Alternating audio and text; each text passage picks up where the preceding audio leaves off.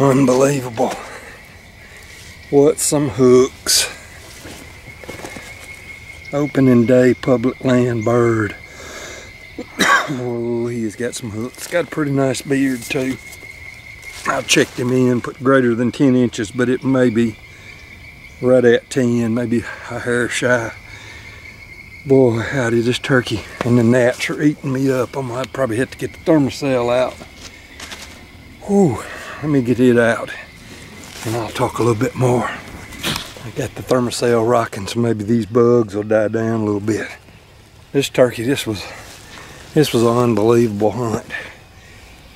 I didn't roost this bird yesterday, but I was in here yesterday morning and I knew exactly where he was at, and I didn't mess him up. I actually walked right up under him yesterday morning doing pre-season scouting, and he gobbled good, and I decided I'd come in here this morning and set up on him and work my way in a different way. I almost got messed up. There's a lot of water in here, and almost got to where I couldn't get to him, and I almost stayed out in the middle of one of them sloughs and where I could just hear better.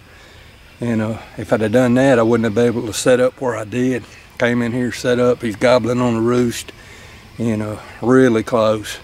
And I'm set up for him to come from this way, back this way, which that's where he was roosted. My blind's turned. I got this see-through blind here, and I got one back. The back wall is solid, but everything else is see-through. So I like to have that back wall where the turkeys can't silhouette me through the blind. So I was set up for him to come this way, and he came, he pitched right in off the roost. He landed about 40 yards and worked his way in, but he was just moving too fast. I should have been calling to him, and I might could have slowed him down and made him strut, but it was another turkey behind me. I don't know what it was. I never heard it yip, never heard it gobble, but he knew it was there, and he went right on by and went right to it. And he gobbled a few times, and he got far enough away, I turned my blind around in the orientation where it is now. I got the back solid wall back behind me. And he came, he strutted and started coming up through here. I started not to turn my camera on, and it's a possibility I did not. I reached up there to hit the button to cut it on. And anyway, I got back, and I just wasn't really settled right like I needed to be. I was facing more, rather than turning perpendicular where the turkey, I had to shoot the turkey out front. Out front of me, a little bit of a bad position, and ended up making a little bit of a bad hit. It's funny, me and Matt Dykes was just talking about the other day. He was in Florida. He was watching my video on YouTube, one of my Georgia hunts, where I hit the bird low and broke a leg, and he left there flying and with a dangling leg. And he said he's watching that video, and he looks out and sees the turkey coming in, a big gobbler, and he shoots it in the leg the same way I did, and it flew. Well, this turkey's out here, and I'm in a bad position, and I'm not really settled, and I settled just good enough, and I let her rip. Lo and behold, I hit this turkey in the leg, hit it a little bit low.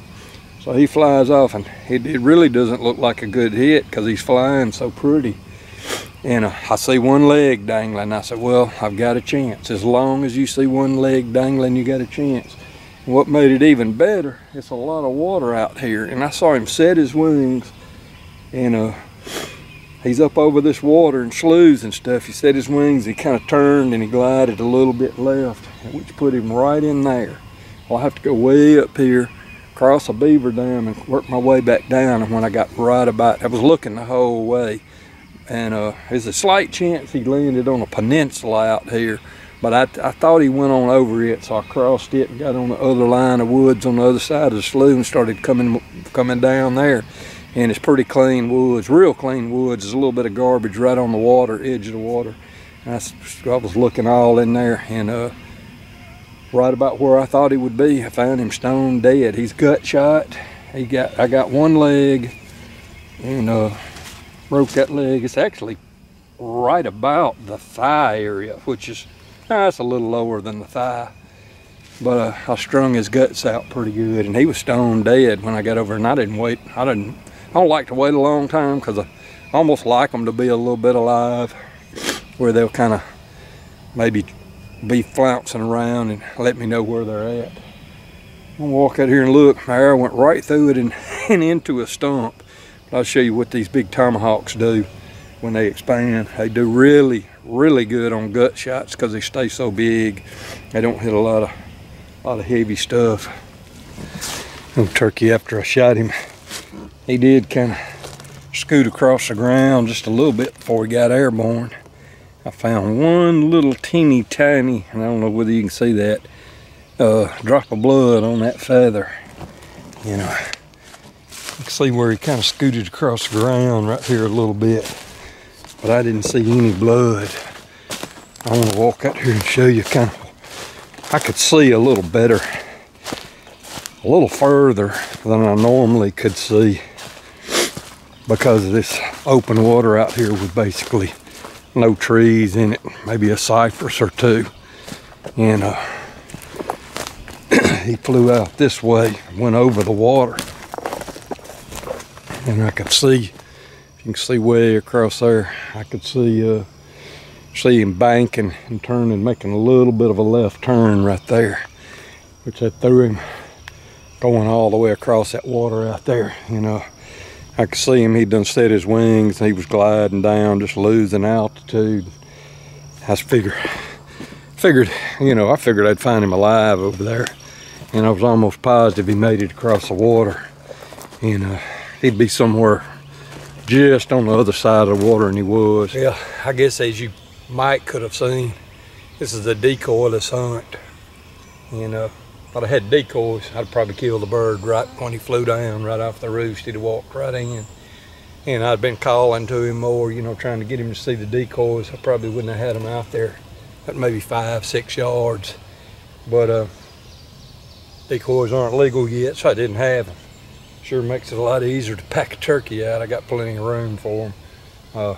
Hunted for years without decoys, so it can be done. You have to do a little more calling to them. And I sure hope I hit record, because you'll see I was calling to this bird trying to get him to stop. You know, otherwise he'd have just blew right through like he did the first time he came through.